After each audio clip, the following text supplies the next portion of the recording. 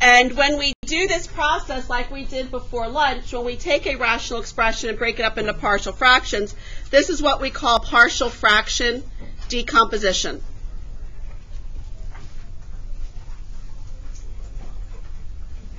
So when we find those two smaller fractions, we call this process the partial fraction decomposition. And I showed you one way that you can handle solving for those numerators. Another way, which some of you may have used, is what's called the Heaviside method. Really what I showed you is a process of the Heaviside method, but the Heaviside method works like this, and those of you that had this in pre-calc honors, you probably saw it back in pre-calc honors. So again, notice the denominator is already factored for you. So we want to figure out what the numerators are going to look like. We want to solve for a and b. So we know we're going to let x be equal to 1. So when you let x be equal to 1, you plug it into that larger fraction, eliminating the factor that 1 came from. So that's where you get the -2 from. And then you do the same thing with the other factor. Again, this is the Heaviside method. I don't care which method you use in terms of solving for a and b, but this is another method that you can use in terms of solving for a and b. Those of you that do the Heaviside method. Okay, so let's take a look at example 1. So now we're going to use the integration. Now this is the thought process, guys. Shh. Obviously on your test, I'm not going to tell you which method. You have to be able to recognize these integrals and know which method you're going to do. We always check for u sub first. Obviously, a u sub's not going to work on the denominator. This is a factorable denominator. So since this is a factorable denominator, and obviously it's not set up for an inverse trig, this is where you're going to do the partial fraction decomposition. Now, first of all, you can pull the constant out. What constant can you pull out of your integral? You can pull out a 5. So I can rewrite this as 1 over x plus 4 times x minus 3 dx. So then to do my partial fraction decomposition, I'm going to take 1 over x plus 4 times x minus 3, and again, I'm going to separate this into two smaller fractions, one with a denominator of x plus 4, the other one with a denominator of x minus 3. Notice both these factors are linear, so like we talked about before lunch, I know that to be proper, the degree has to be 1 less, so these numerators are going to be constant, so I'm going to call them a and b. Again, you can use the Heaviside method, or like I showed you before lunch, clear the fractions out of the equation, multiply everything by x plus 4x minus 3. So this is going to give me a times x minus 3 plus b times x plus 4. So again, if I look at my one factor of x minus 3 and look at the 0 that comes from x minus 3, I'm going to let x be equal to 3. Plug 3 in, so I have 1 is equal to 3 minus 3 goes to 0. 3 plus 4 is going to give me a 7b. So b will be equal to 1/7. So any questions on where I found b from? Now if I look at my other factor of x plus 4, the 0 is going to be -4.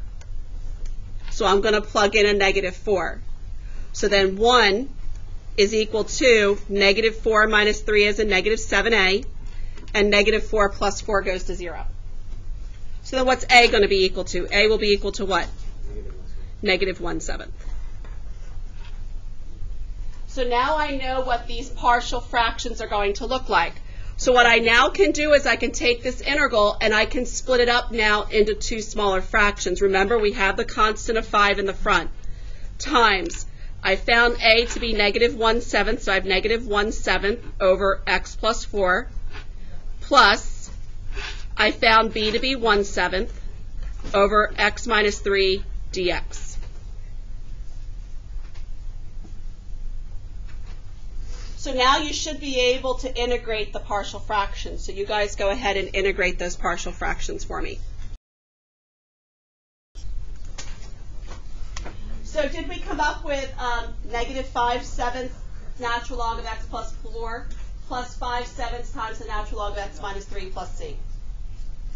All right, any questions on the the integration on this example here. Let's take a look at another example. Now, when you are working on problems like this, first of all, we always check for a U sub first. Again, if I did a U sub, I'd have to have a du of 6x minus 8. Not only do you want to look at factoring denominators, but you also want to look at factoring numerators. Is there a constant you can factor out of the numerator? 5. So I could factor a 5 out of the numerator over. Can I factor the denominator of 3x squared minus 8x minus 3? Yes, you can. Well, you can't take a 3 out of the denominator. Slide and divide, or you can do the x method, or whatever method you want to do. But you want to factor the denominator, so you guys go ahead and factor that denominator. Whichever method you use to factor quadratics where the leading coefficient's not equal to 1. Just do it. In decomposition, you want to make sure you pull out any constants. What constant, now that you have both the numerator and denominator factored, what constant can you yank out? 5. So I can pull out the 5 times my integral of x minus 1 over 3x plus 1 times x minus 3 dx. And again, what I want to do is I want to do my partial fraction decomposition on that rational part. So again, I know what the denominators are going to look like for my two partial fractions. One denominator will be 3x plus 1. Again, this is still a linear factor in the denominator, so I know my numerator will be a constant. And then I have another denominator of x minus 3, which is also linear, so the numerator is also going to be a constant. Again, you can do the Heaviside method, or again, like I showed you, clear the equation of all the fractions. So I'm going to take x minus 1, set it equal to a times x minus 3, plus b times 3x plus 1.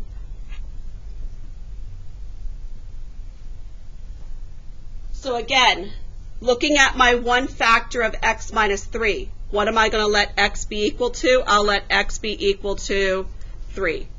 Now you want to make sure you plug the 3 into the entire equation anywhere you see an x. So 3 minus 1 is 2 equals, this 3 minus 3 will go to the 0.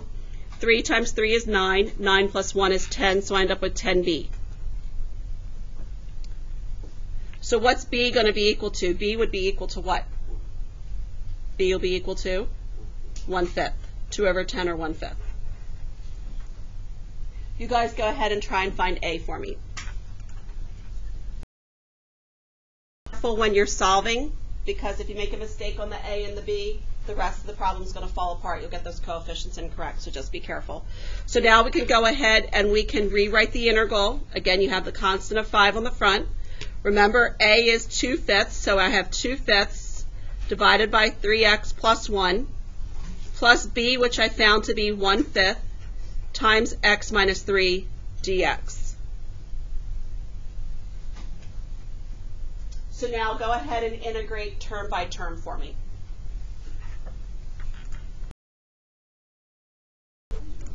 Don't forget, you may have to do U subs. So you should end up with 2/3 times the natural log of 3x plus 1 plus the natural log of x minus 3 plus c. So any questions, guys, on how you can solve these using partial fraction decomposition?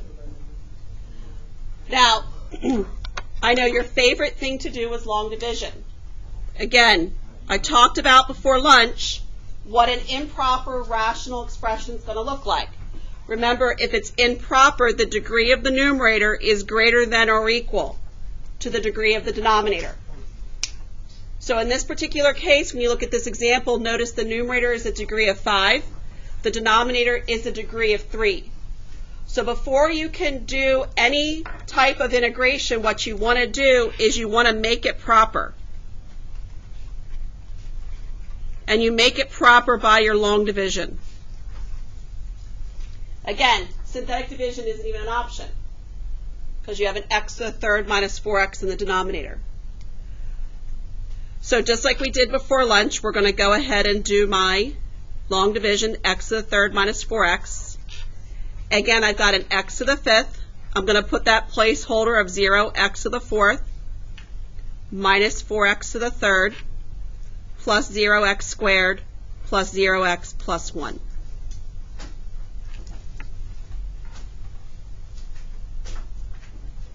So reviewed the process before lunch. Remember, you're going to take x to the third and you're going to divide it into x to the fifth. So what is x to the fifth divided by x to the third? X squared. And then you multiply. X squared times x to the third is an x to the fifth. X squared times negative 4x is a negative 4x to the third.